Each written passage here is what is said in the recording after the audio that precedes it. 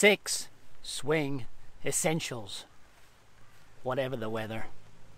Number 2, grip. So if you saw my first 6 essentials video, you'll know that we're trying to keep as many natural elements of your posture as possible.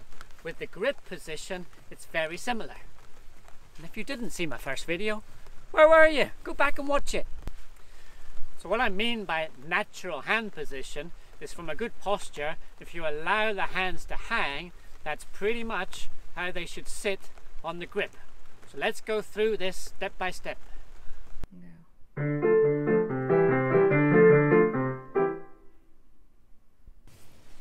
So step 1, I'm going to explain this for the right hand golfer, so you lefties just think the other way around.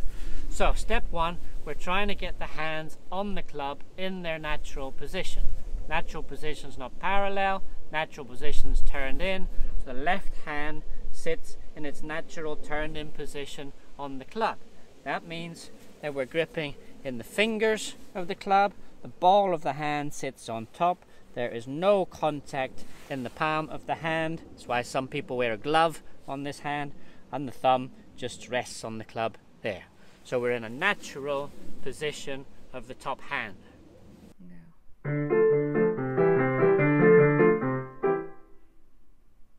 The second step of your top hand position, as taught to me by my coach, the great Jean-Jacques Rivet, is to feel up at the top of the swing. If you were to let go with your right hand, you'd be in a position to be able to powerfully throw that golf club down and through towards your target.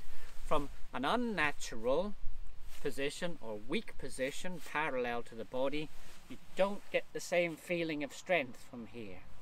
With a stronger position, natural position, or as many of the top players do, even more on top of the club, you get a very strong sensation of throwing that club down and through towards your target. Right hand position, slightly different to the left hand position. Left hand is coming on top in its natural position. Right hand comes a little more from the side because the left thumb is in the way, so the right hand, to get comfortable, fit between the fold of your right hand and the thumb, needs to sit more on the side. And we're trying to get good leverage from the right arm, elbow and wrist into strike, and if the right hand is too much on top of the club, these levers don't work in a powerful way. So the right hand a little more on the side of the club than the left hand is.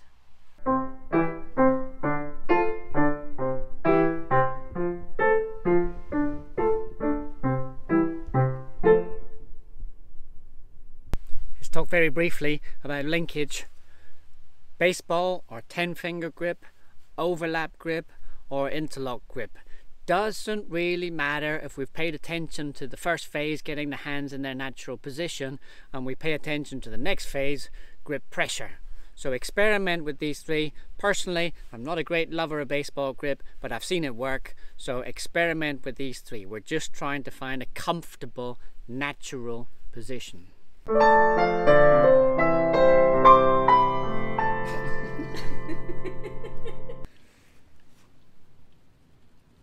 Grip pressure. We don't want this to be a white knuckle ride. I've talked about this in earlier videos. Go and watch them.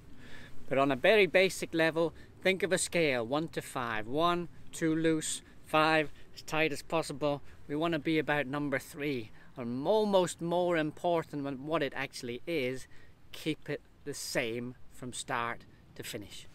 Go watch my other videos.